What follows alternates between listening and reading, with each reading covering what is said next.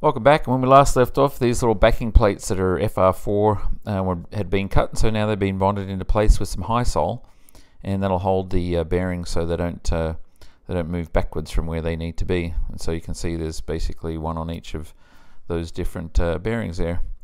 And here's the ones on those other smaller brackets. These are the aft brackets, the lower ones for the actual gear legs. And moving on to the aft bulkhead, you remember we put some of those little bits of oak doweling in there as hard points, and so now Jeff has gone and put a layer of carbon fiber over those just to enclose that, and there's the peel ply on there, so that's ready to be peeled off just about. And here's those aft ones in place along with the tank, and just because of an oversight earlier on, we actually had to relieve a little bit of the flange of the tank in order to have those fit, but we'll solve that problem out when we go to production, so we don't have to do that. And there's the ones on the rear pressure bulkhead, and they're ready to bond into place, and so are the other ones, and the tank is going to be bolted into place, but we don't want to actually do any of that until we can do a leak test on the tank, and we're just waiting for some caps for all the different openings that should arrive tomorrow, so we can do that, and then things will be ready to bond.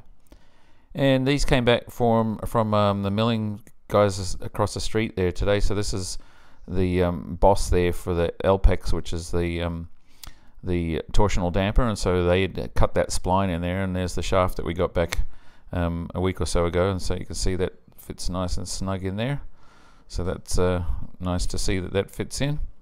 And then we have the other one, so this is the one for the top pulley, and so that's one of the pulleys. There's two of those, and they each bolt to either side of this particular one, and see that how that fits in there. And so there's another one that sits on top of that, and it all gets bolted together, and then that spline basically fits over this, and it's a pretty snug fit. You actually have to get it just right before it'll slide on there.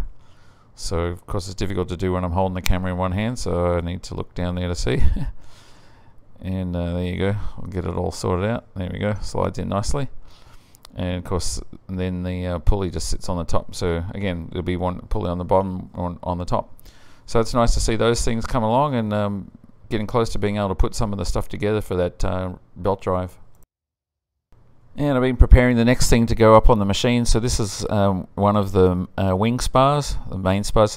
There's a main spar and also an aileron spar, and there's also a little closeout for this one as well that you'll see later on. But anyway, that's basically how the wing spar looks. So it's all one piece, and that goes right from the fuselage all the way out to the winglet tip. Not really that complicated, but anyway, when you add all the flanges in that I've worked on, we've got this nice big L shape, so we're going to actually create a platform that's the shape of an L, and it's going to hang way off the table because how long this is, and we're going to have to reposition it like we've done with some of the other long ones. But anyway, you'll see that coming down the pipe here in the next week or two.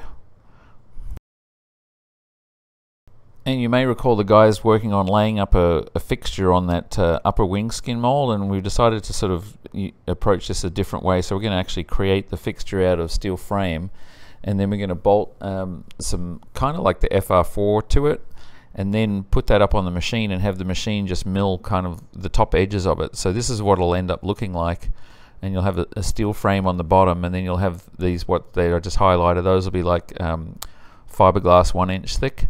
To support at the various different rib locations, and then that'll be a steel frame bracing, and that'll be steel there as well.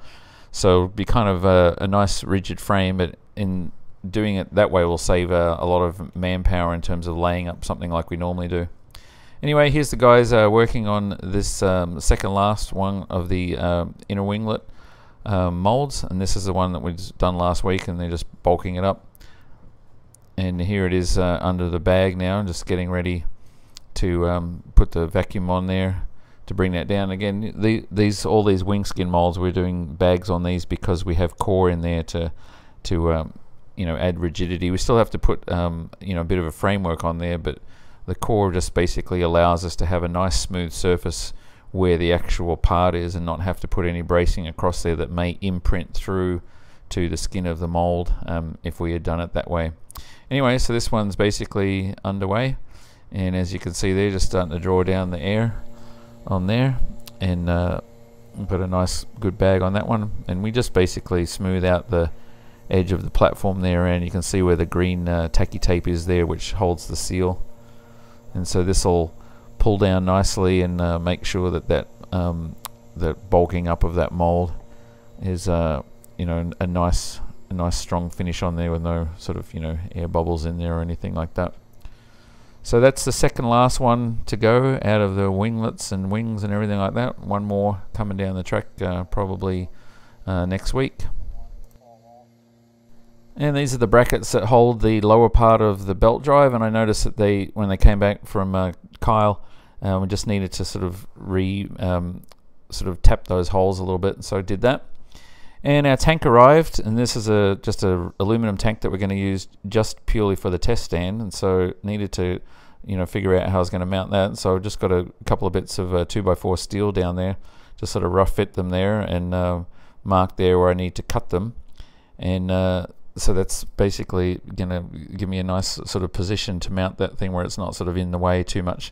That's a 20-gallon tank, and it has all the connections that we need, for feed and return and vent and all that sort of stuff, as well as a level and obviously a fill hole on the top. And here you can see I've cut back, I'll cut these bits of 2x4 steel there ready. So tomorrow I can get on there and just weld those quickly into place and then put some bolts on there to hold that into place. And the next step will be hooking up the filter and the pump and then going on from there. So anyway, that's our update for the first half of this week. Thanks again for watching.